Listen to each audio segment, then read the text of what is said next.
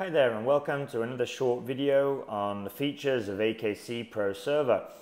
And today I'm going to be showing you how to set up a rack map and add our thermal map sensors to the rack map. So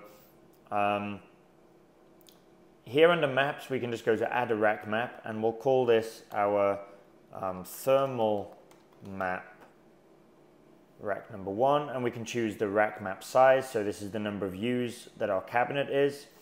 And then we can enter parameters here such as the rack map maximum weight that we can put into this cabinet, the maximum amperage load. This is all used for our asset tracking and management feature, which I show in another video. And then we go to add, and you can see here in our rack maps we have a new thermal map rack number 1 show up there, and we can drag this into our desktop, or we can create a new desktop from one of our pre-configured layouts. Let's say we go for this one here, and we'll call this thermal map demo, and then again we can drag it here into this desktop.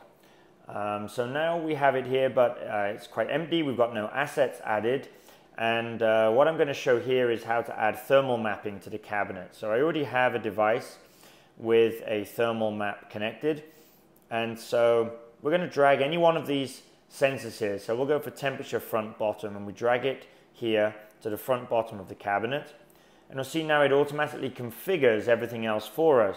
So this is the AKCP thermal map sensor, which consists of 6 sensors altogether. You can see here at the front bottom, front middle, front top, and then rear top, rear middle, rear bottom. In this case this is temperature only. We also have a temperature humidity version where you can also get humidity in the front middle and rear middle as well. So each one of these sensors, you can set an individual threshold, and then you see we have animated arrows running front to rear, and that's showing us the temperature differential. So the temperature differential between the front and the rear of the cabinet. So this is useful. We can make sure that we have cold air coming in, and then we can also make sure that the air coming out at the rear of the cabinet is not exceeding our predefined thresholds. So traditionally, if you only have the temperature sensor at the front, then you can still get problems because you've got cold air coming in, which is great, but maybe one of the fans inside the cabinet, or there's a blockage, you're not getting sufficient airflow going through. So you would be able to detect that in this case by having a high temperature differential front to rear. That blockage would mean that you're getting insufficient cooling. So although you have cold air coming in, it's not sufficiently cooling the equipment inside, and we have a high temperature differential and a high exhaust temperature. So once you've set this up, you can choose to display the temperature differential or not. So we could go to hide temperature differential. That will just give us the temperature sensors at front and rear and turn off the animation, or we can show it. We can also add assets to the rack as well. So we can show assets together with the thermal mapping.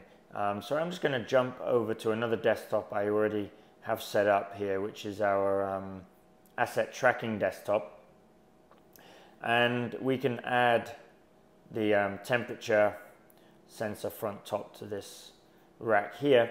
So now you can see we have our assets, and we also have the thermal map added to this cabinet.